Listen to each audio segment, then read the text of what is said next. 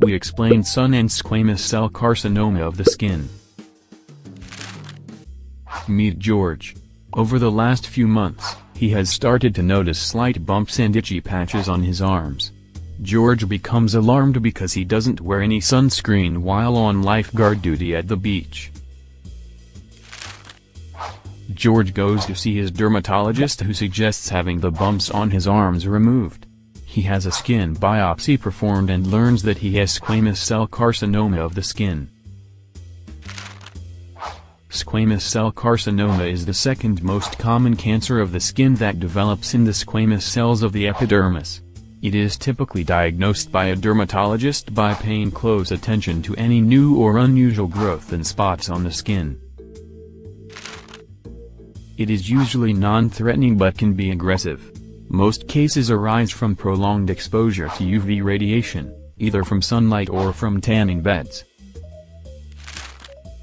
Most squamous cell carcinomas of the skin can be completely removed with relatively minor surgery or occasionally with a topical medication. Which squamous cell carcinoma of the skin treatments are best for you depends on the size, location and aggressiveness of the tumor. The pathogenesis of squamous cell carcinoma is multifactorial. The main contributing factor is UV sunlight exposure, which can cause formation of thymine dimers in our DNA. There are 3 stages that result in malignant transformation and spread of cancer cells: initiation, promotion, and progression.